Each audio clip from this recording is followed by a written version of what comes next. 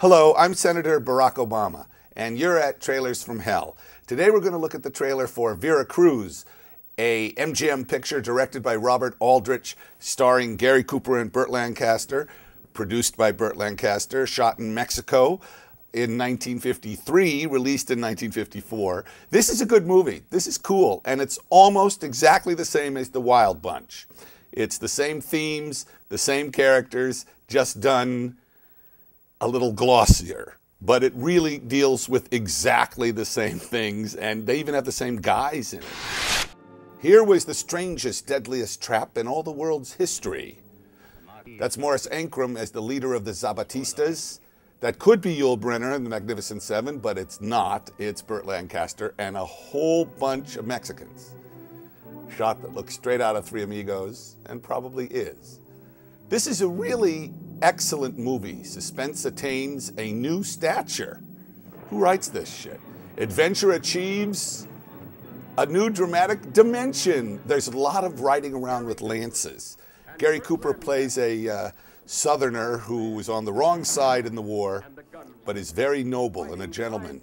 A Gatling gun, provided by Germans. Where have you seen that before? Burt Lancaster plays a charming psychopath. He's all teeth in this. And it's interesting because he's so much younger than Cooper.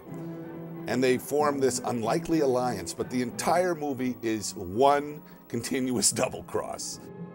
Cesar Romero double crosses Denise Darcel, who double crosses Burt, who double crosses Gary, who double crosses Burt. And just like Peckinpah's movie at the end, the old rugged veteran gunfighter, Mr. Cooper, ends up joining the revolutionaries.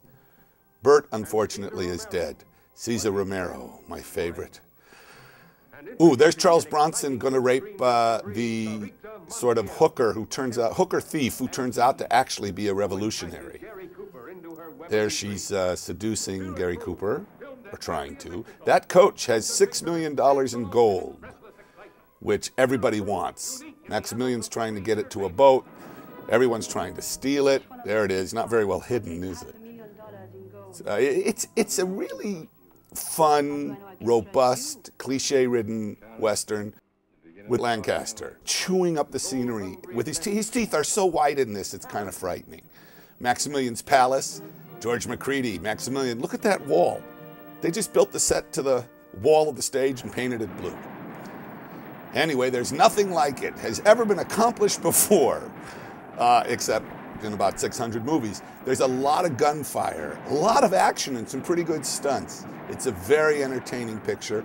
Shot entirely in Mexico. The Mexican government was offended and kind of pissed off by the movie and banned filming in Mexico for a few years. The Battle of the Giants.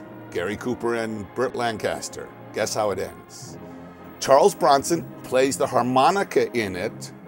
You think Sergio thought something about that?